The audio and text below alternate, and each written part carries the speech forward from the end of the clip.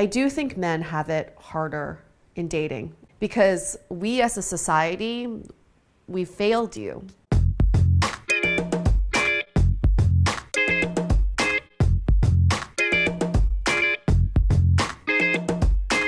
Hey guys, Miss Singlified here, answering guys' dating questions from a woman's perspective. I want to talk about something really serious today. So this video may be a little bit longer and more rambly than normal, but I think it's really important to talk about this topic. And the reason I want to bring this up is, well, due to many reasons, but recently I learned of some really sad news about a guy friend of mine whom I actually lost touch with the last couple years.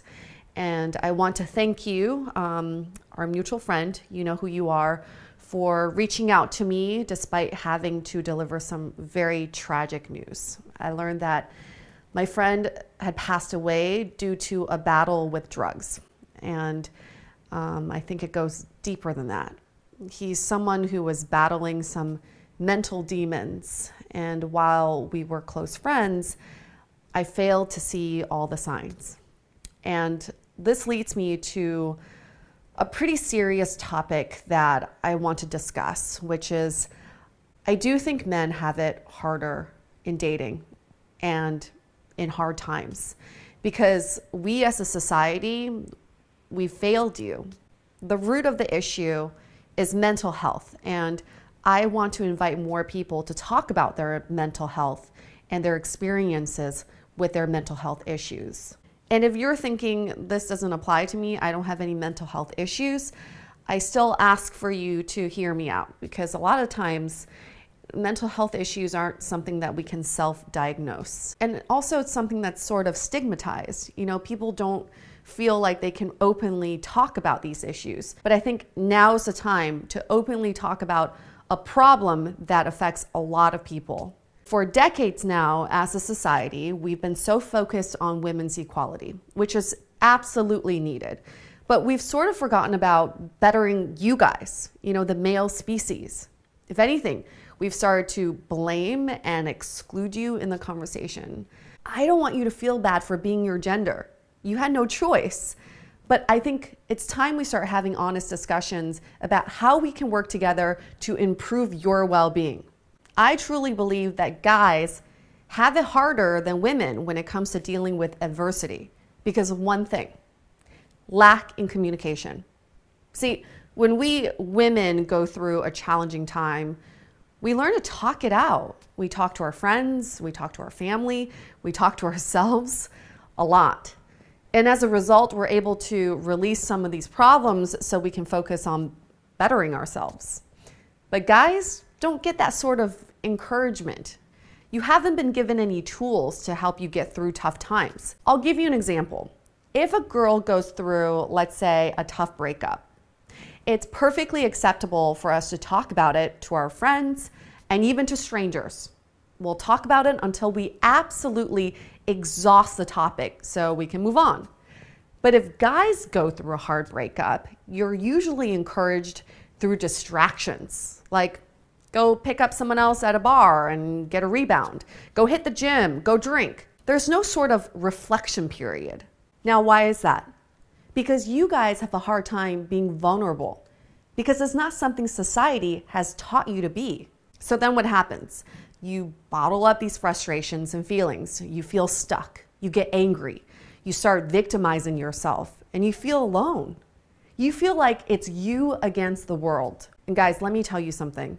This is a really dangerous place to be. Now, I read this great article recently by Charlie Hohen. I think that's how you say it. I'm sorry if I mispronounced it. And I've linked it in the description, where he talks about the Vegas shooter. And the root of the problem is the mental health of men. And one of the problems he highlights is that men are intrinsically lonely. There's a feeling of isolation, despite how many friends you may have and how big your family is.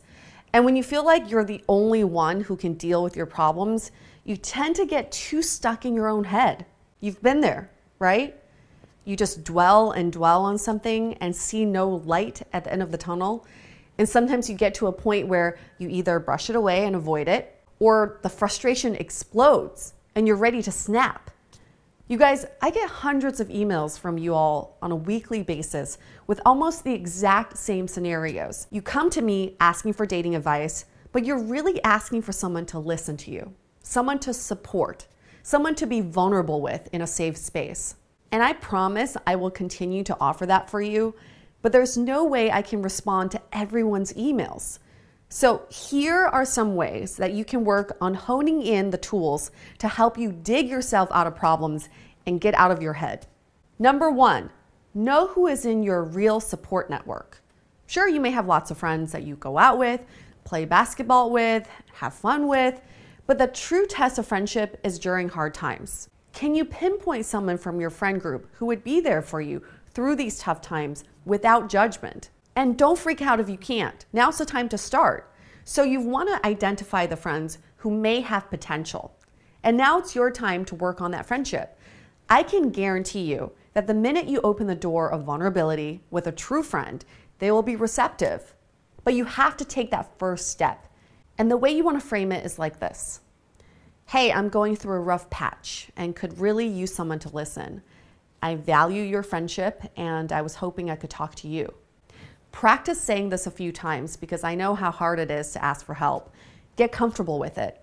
And just like dating, know that if the other person is not receptive, then they're not the right fit for your life. No need for resentment. Just know that they're more of a peripheral friend as opposed to a really good friend.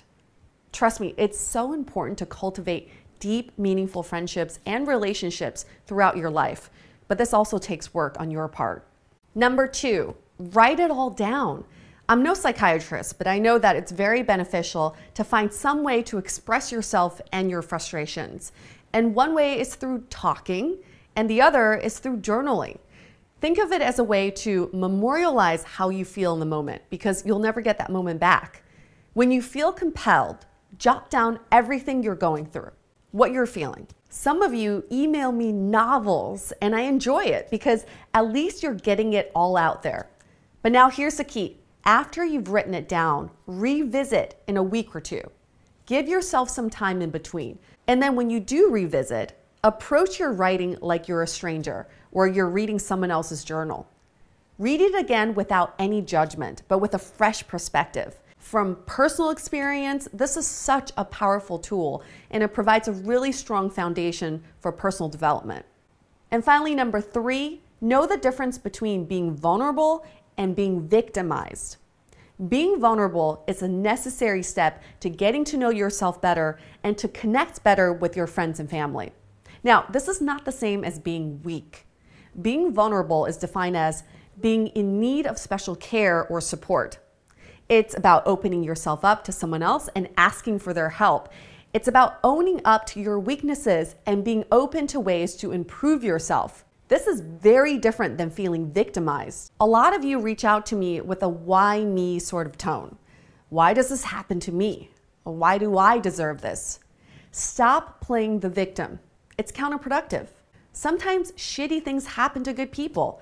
That's just called life. So when it does happen, you need to reframe your mindset to not point fingers, but to see it as an opportunity to better yourself. Here's a common scenario. Your crush tells you that she's not interested, but she still gives you signs that she's stringing you along. You then find out that she has a new boyfriend, and that's heartbreaking.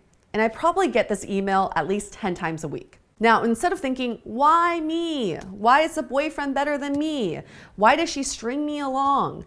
You need to shift your perspective and think, I'm going to be vulnerable and tell a close friend of mine about these frustrations. And once you've finished venting, get excited because this is a great opportunity to learn about yourself. Make some declarations. You knew she was stringing you along, yet you still kept contact. Declare that the next time this happens, you will just peace out, not put yourself in that situation. You would then avoid all that heartbreak of her eventually dating someone else.